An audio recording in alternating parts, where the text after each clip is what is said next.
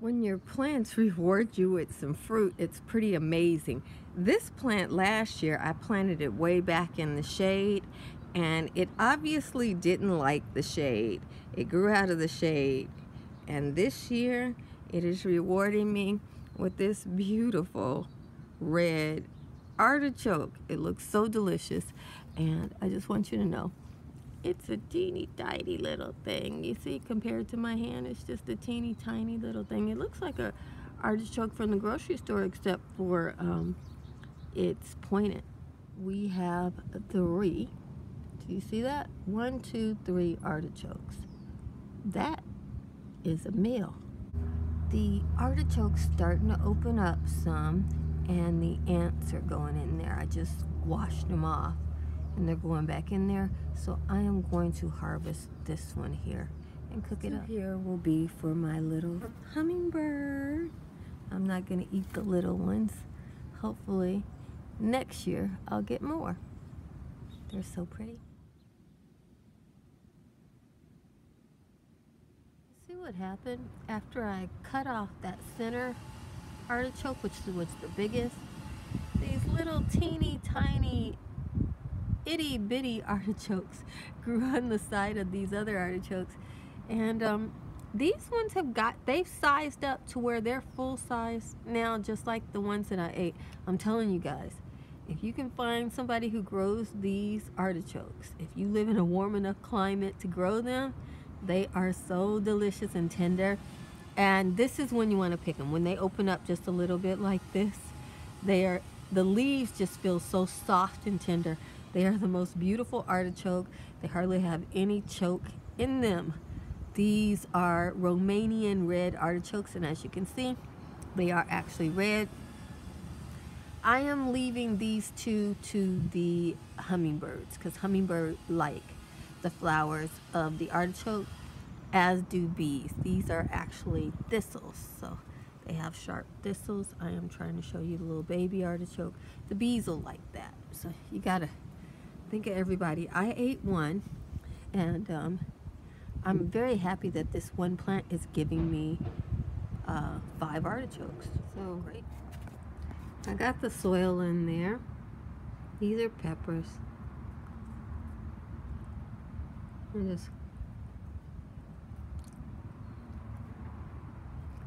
throwing a few in there. They'll go where they want to go. A few of these eggplant seed, violet, lunga.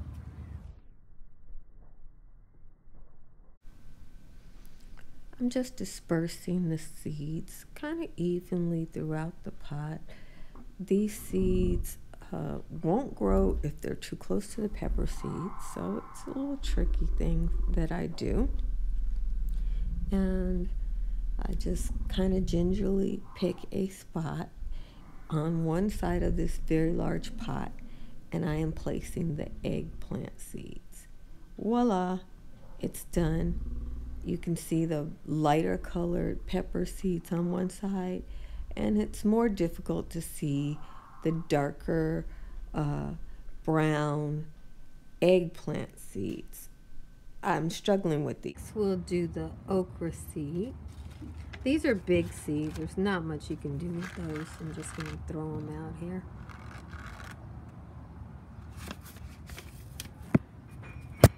Okay. See them? I'm not very precise with it because the seeds go where they want to go. You can't make seed do anything but what it wants to do. And then I'll grab some of these and do those. These are the rhubarb seeds. Pretty, aren't they? Just gonna scatter those in there. Yeah, I know. This is a funny way of doing it. Not very precise, but how many rhubarb plants do I really need? Lastly, I have the pumpkin seed. Now these have a pretty good germination rate, so I'm gonna put them out separate because I want 6 to end up with these.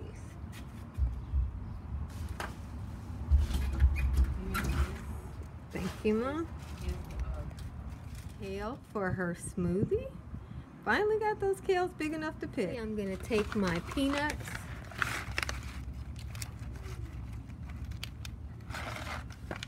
and just pop them around. My three sisters, I use peanuts instead of beans or peas. I leave them whole. And now I'm going to cover this with dirt to the top, okay? And I'm just gonna water it in.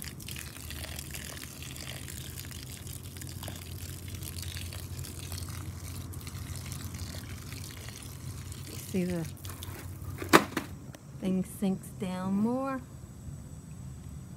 And I'm going to cover this bad boy. You can hear the birds thinking as soon as I leave they're eating my peanuts and pumpkin, but no, I'm going to put this in the garage. 9 days later, May 3rd, and the only thing I can see up are the Amish pie squash. I think that's the right name for my pumpkins. But that's them. They just came up. They probably came up starting like a day or two ago because they're getting pretty tall. They're reaching for the sun. There are peanuts in here, so I cannot leave this out unattended. But I'm gonna go put this pot in the sun while I'm out in the garden and harden. So there's my pot. It's an overcast day, and looks like even that 1 second of putting them out, they look a little greener already. So maybe by the end of my drinking my coffee, they'll have a little greenness to them. I think I'll give them an hour or two today. But I'm hopefully going to do better with pumpkins this year. I got pumpkins last year, but my soil is not that nutrient dense, and the pumpkins were the size of my hands. The pumpkins from this particular thing can give you like huge pumpkins, so that's what I'm going for again this year. Some of you guys were like, oh, she put a lot of seeds in that pot. And you see the pumpkin is about to get its second leaf. I'm trying to show it to you. First one's pretty satiated there, but there, right there, the second leaf is coming up. The okra, they were struggling because I put way too much water in this pot to germinate the rest of the seeds, but they're getting their color on now. Okra can take a little water, so I didn't take them out. And that's peanuts right there. That is a peanut coming up. I want to show you the way the peanuts burst. They burst on the scene. You would think they were this huge tree. They come up with all of these. Moringa is in the peanut family, and it comes up like this too. Very, very strong. But moringa is a huge tree. The peanut just acts like it is. You see this mound of soil that's coming up here? That's being forced up by a peanut. Yeah, that peanut is taking the soil like that. Now I've got another one here that I'm trying to show you. See that little leaf set there? I don't know what that one is, but it must be attractive to something because the leaf has been eaten halfway down. I will have many more of these. Those are just the first leaf to set. I don't know which one it is. I'm hoping it's the rhubarb. It's definitely not pepper. So I'm guessing it's the first rhubarb to come through. And that's where my little pot is today.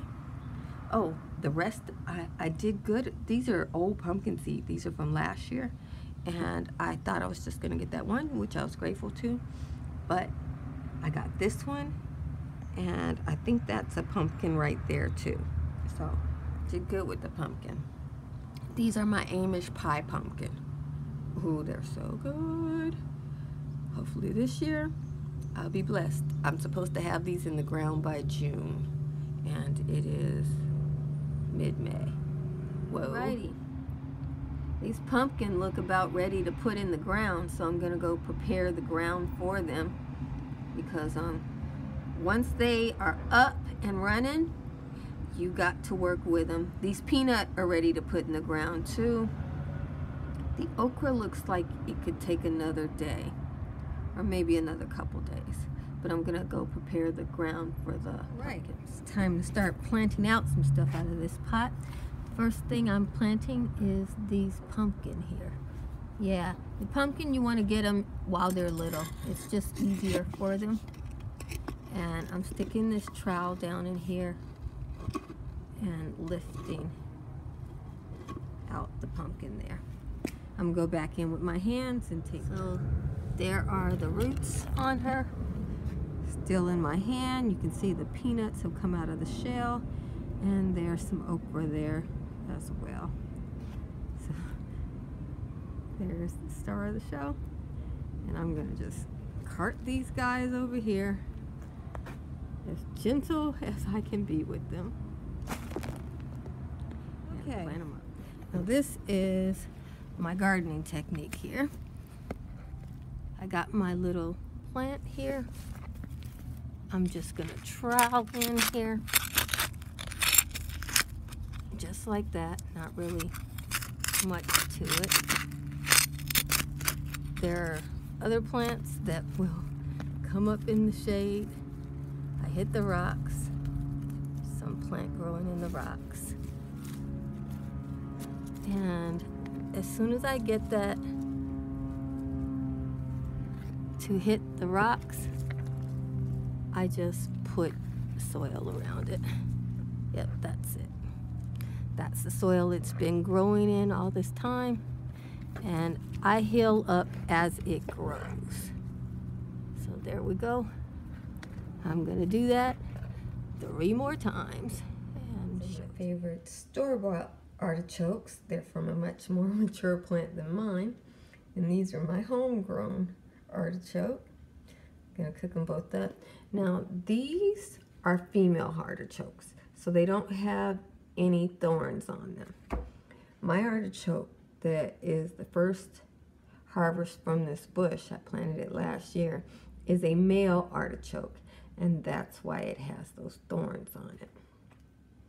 I'm gonna trim these. I just use a pair of kitchen shears. Just taking off each of these thorns. I will put my thorns back in the garden.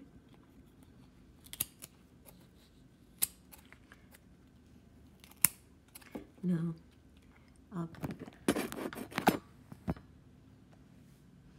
Once you get to the top there, you just cut off that. Ooh, okay. It's so tender, and then I get to the top, and I just cut it off.